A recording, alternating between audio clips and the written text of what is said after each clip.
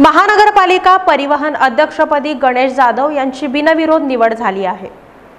सोलापूर महानगरपालिकेच्या परिवहन समिती सभापतीपदी भारतीय जनता पार्टीचे गणेश जाधव यांची बिनविरोध निवड झाली आहे। पीठासीन अधिकारी म्हणून डॉक्टर राजेंद्र भारुड उपस्थित होते। सभापती पदासाठी भाजपाकडून गणेश जाधव तर शिवसेनेकडून तुकाराम मस्के अशा दोघांचे अर्ज दाखल केले होते।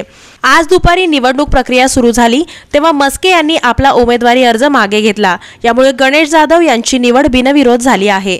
महापालिकेत भारतीय जनता पार्टी शिवसेना हे परस्पर विरुद्ध बाकावर आहेत।